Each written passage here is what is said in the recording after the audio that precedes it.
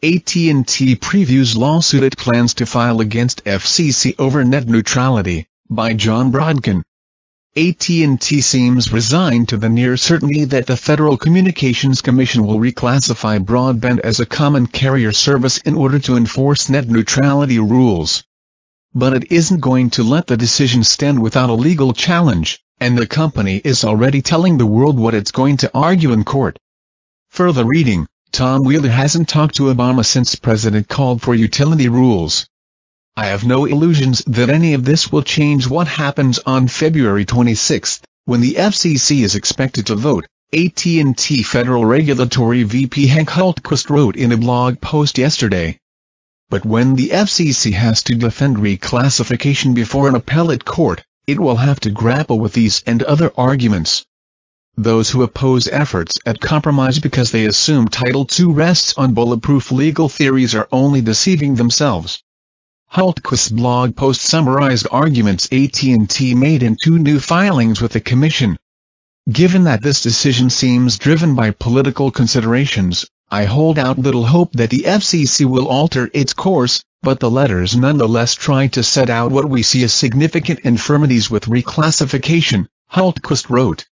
The first of AT&T's two filings concerns whether Internet service providers are information service providers, telecommunications service providers, or both. They are currently treated as lightly regulated information service providers, but they would be reclassified as telecommunications providers under the FCC's expected action. This would let the FCC regulate fixed and mobile broadband with the same Title II statute it uses to regulate the traditional telephone network, but the FCC could pick and choose which exact rules to apply. Specifically, the FCC would impose bans on throttling or blocking traffic and pay prioritization deals in which a web service pays for priority access. AT&T argues that the capabilities ISPs would use to throttle, block, or prioritize traffic must be classified as information services because of the way information services are defined under the law. TE capabilities that allow prioritization involve the use of an ISP's computing functionality to provide the capability of getting, processing, and manipulating information, AT&T General Attorney Christopher Hyman wrote in the filing. Thus, they can't be part of a transmission component that would be understood as a separate telecommunications service subject to Title II. TE plain meaning of the statutory definition mandates the result that any offering including ISP functionalities, and thus, as discussed above, any offering that includes the ability to prioritize or block content, necessarily is an information service, Hyman wrote.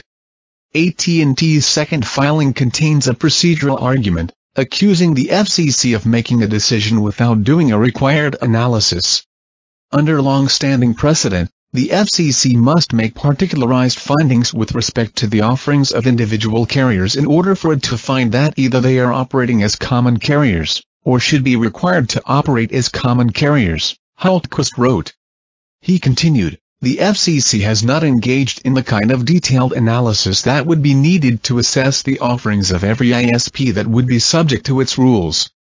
In order for the FCC to find that an ISP is operating as a common carrier, it would have to examine the terms on which that ISP holds itself out to customers to assess whether it offers to serve indifferently, or whether it retains the ability to decline to serve customers.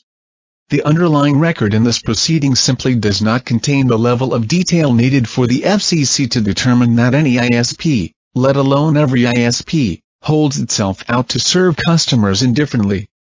And in some markets, such as for peering and interconnection, the record is in fact quite clear that ISPs do not operate as common carriers, and expressly retain the right to refuse to provide service. These services are unique carrier-to-carrier arrangements commercially negotiated in a robustly competitive market, and it would strain all logic to find that they instead are offered indiscriminately to the public for a fee, the core requirement of common carriage. The FCC cannot mandate that a service be offered on a common carrier basis without, at a minimum, a finding that a particular provider has market power in a particular geographic market. Needless to say, the FCC has engaged in no analysis of market power on a geographic market basis. Accordingly, this option is simply not available to the FCC. The FCC in 2010 passed net neutrality rules using its powers to regulate information service providers. Verizon sued and won, with the court ruling that the FCC had imposed per se common carrier restrictions without first reclassifying broadband as a common carrier service. That's what led the FCC to consider using its stronger regulatory powers. FCC Chairman Tom Wheeler says he expects a lawsuit no matter what the FCC does and that the Commission will write its rules so that they can survive a court decision. He is expected to reveal more details on its plan Thursday.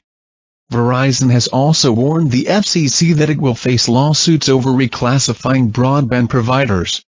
AT&T and Verizon each face common carrier rules for telephone service, including cellular voice. But the companies are not, yet, treated as common carriers for Internet service on either